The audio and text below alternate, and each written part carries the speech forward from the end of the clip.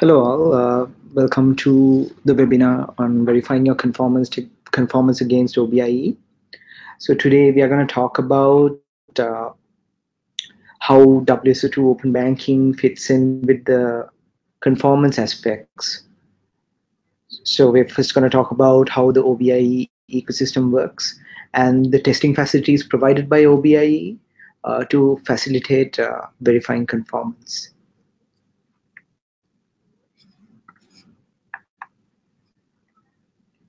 So the webinar will be twofold. First of all, I'll give a brief introduction on the OBIE ecosystem and give an overview on the basic actors and the components that is at hand. And after that, I'll talk about the conformance certification service that was recently established by OBIE and how they are facilitating the different conformance tests for the different categories, and we'll run through each of these categories and see how the process goes. So why do we want OBIE conformance? So at first thought, I guess everyone thinks that API compatibility and complying with the core PSD2 rules and enforcing that would be apt. But in this case, where OBIE and the UK specification, unlike some of the other PSD2 specification, there is a lot of moving parts and other actors in play, like the directory. Because of this, OBIE wants to make sure that all of the parts interplay properly, and they are up to standards and they are uniform throughout all the clients, all the TPPs, and all the ASPSPs. The ecosystem is tightly knit, so I'll give an overview on how the ecosystem looks. So first of all, we have the ASPSPs, which we provide TSP support for, and with the ASPSPs and TPPs, those are two words that we are familiar from the PSD2 context. That's the bank and the third party. And in the OBIE space, we have another actor in play called the directory. So that is acting as the identity provider and provides different discovery services and application management services. So in this case, instead of directly the TPPs talking with the ASPSPs, the both ASPSPs and TPPs will be talking with the directory to discover the different banks and the different TPPs and provide identity and validate the authenticity of all the TPPs and the ASPSPs.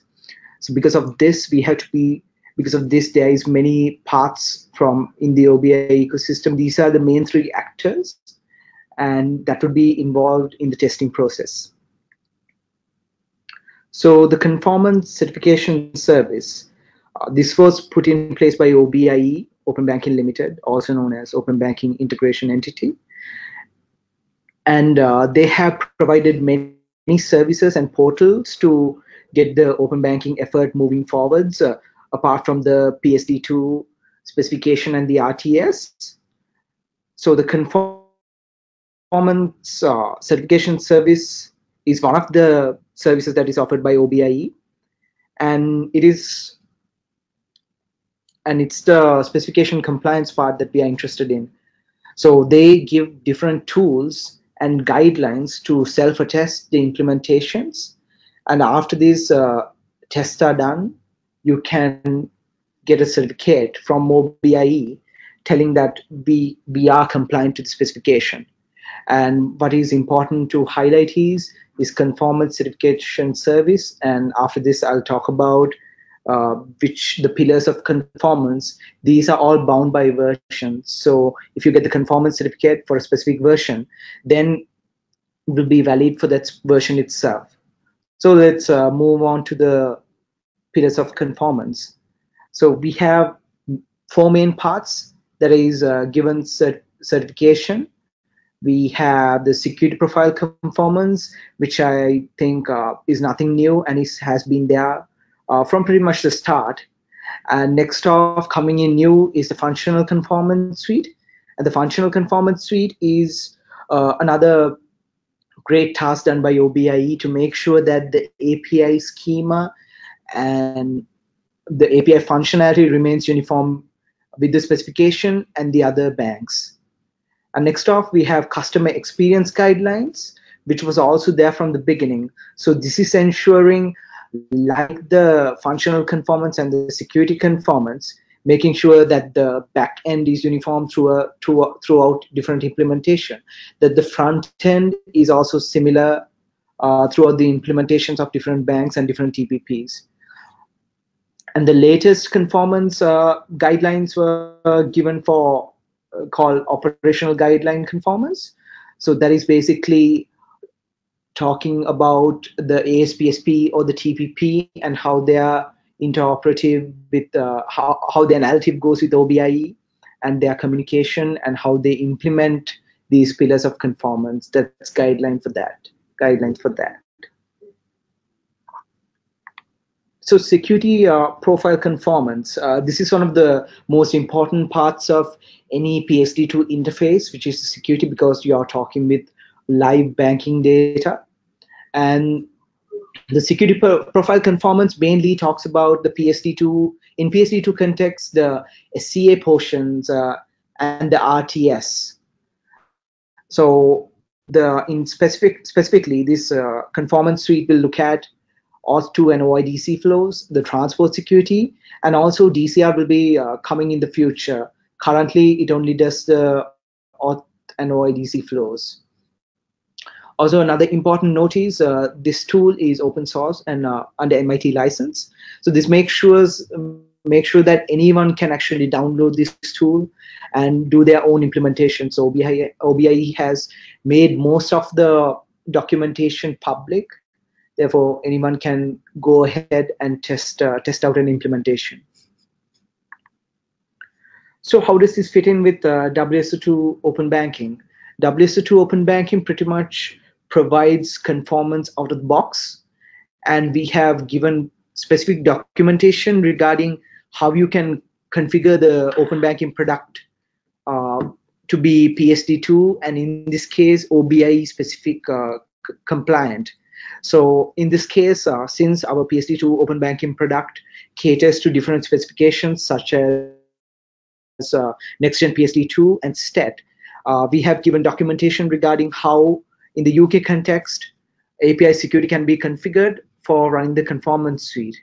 And what we realized is from most of our clients and from most of our customers and ourselves, that the test suite configuration is the hardest part, the configuring this test suite. So we've given an easy guide on how to configure that as well.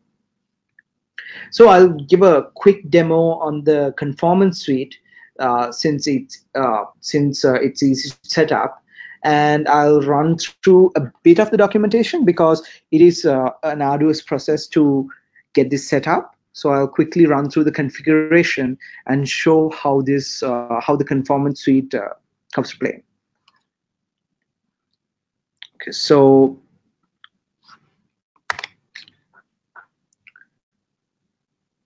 this is the OIDC conformance suite. It was initially developed by FinTech Labs. And how this works is, first of all, they give you a basic skeleton configuration. And we have this documentation regarding how you can populate that skeleton configuration with certificates and the information that is necessary. If I just quickly skim through the configuration, first off, it has where to discover your server, the client configurations, and here is the signing key for signing purposes, and the mutual TLS certificates inline as well. So this requires a couple of tools, and you need to transform the traditional PEM certificates into this JSON format, and we provided examples on how to configure that. So let's look at the test that is offered by this testing suite. So it has the basic FAPI, financial API test, the FAPI read specification and the read write specification. But in this case, for open banking, we have a couple of specific tests, such as OBIE with mutual TLS test plan and private key and mutual TLS hold off key test plan.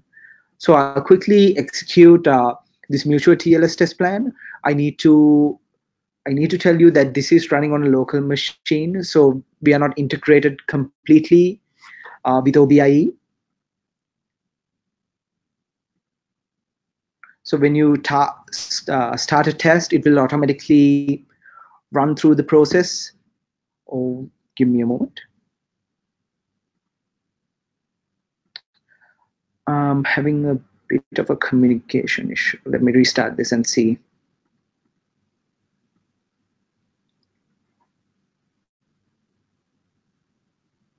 So as you can see, it will give you different interactions. It's not fully automated. So in this case, it's asking for us to do a browsing interaction. So let's press the visit button and it will run through the open banking flow. So we'll sign in. This is the ASPSP, the bank's portal for approving the consent. So let's select a dummy account that we have configured on this instance.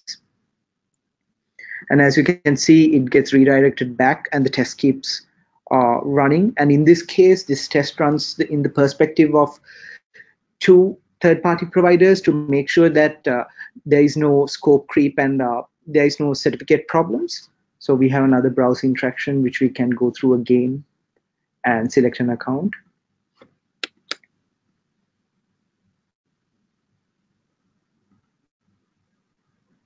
So we completed the test, and as I said, this is running locally. So some of the tests do not validate out as we are not integrated with the OBIE. That is the basic process of running the test suite. And in this case, for gaining conformance and getting the accreditation from OBIE, you generally just run the test suite and then export the test suite logs and send it to OBIE. So that was a basic demo on how the test suite works. So we'll run back to the slides.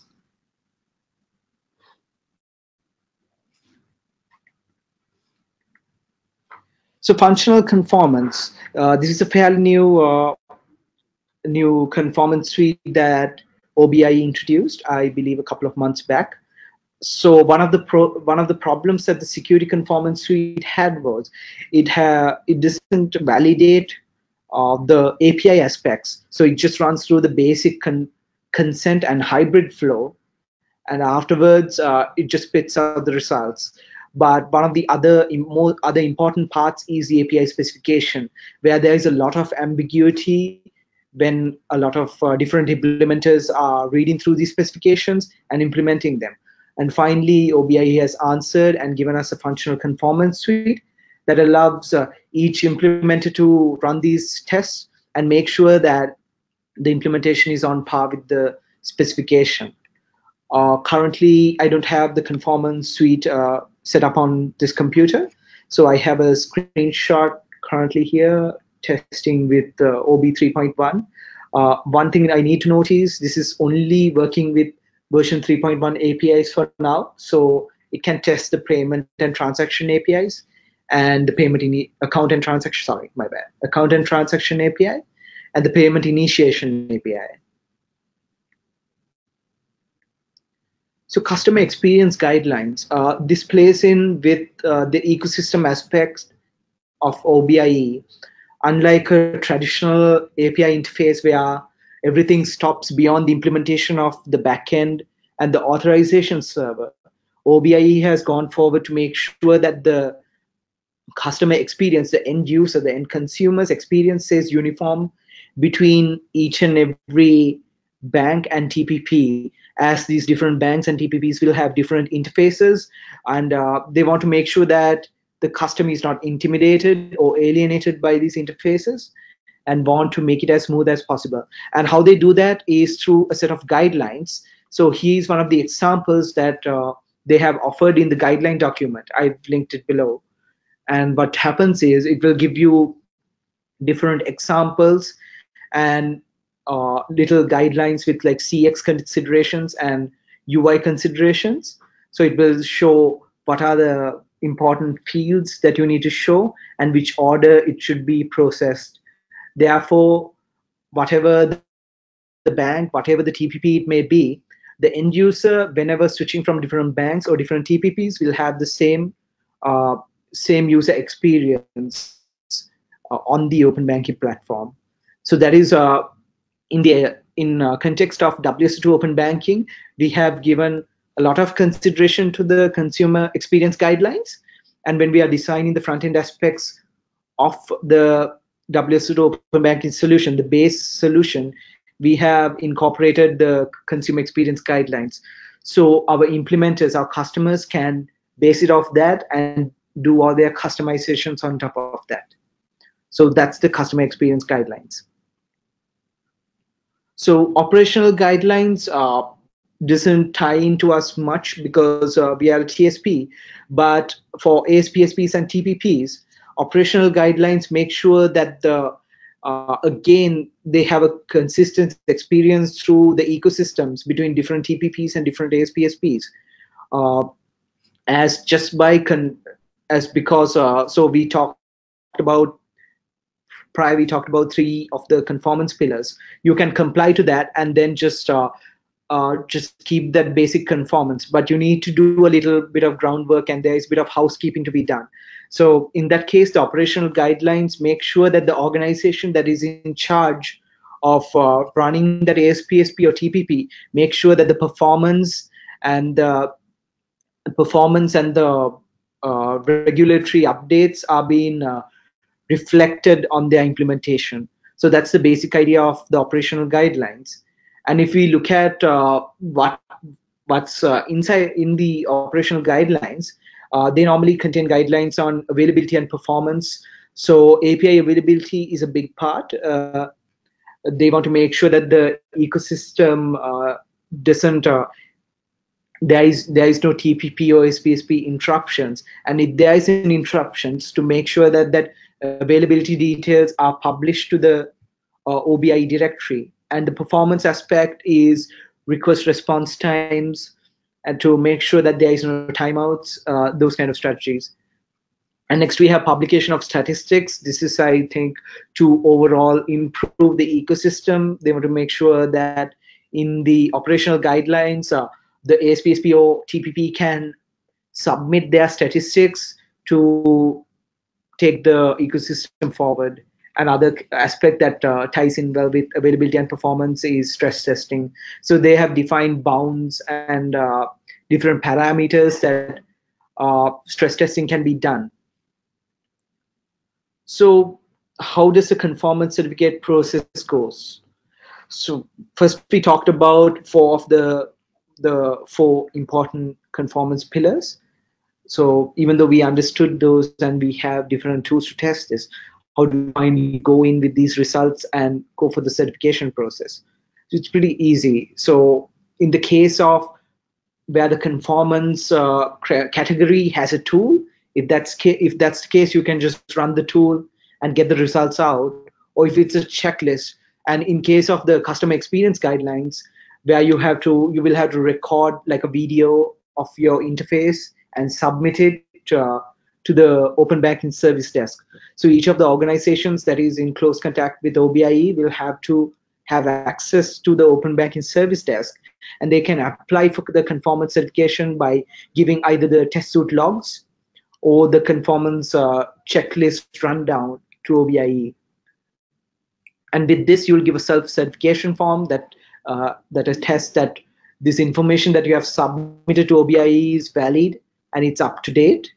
And after that, OBIE will go through the submitted testing details, the testing logs, or the checklist, and to make sure that it's on par.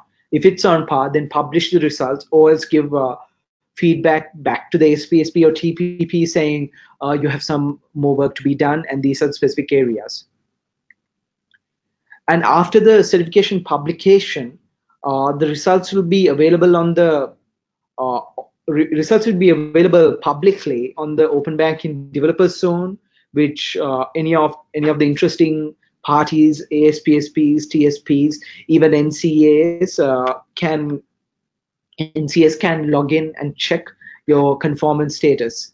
And also these results can be used as supporting evidence for NCAs for an exemption in the contingency mechanisms.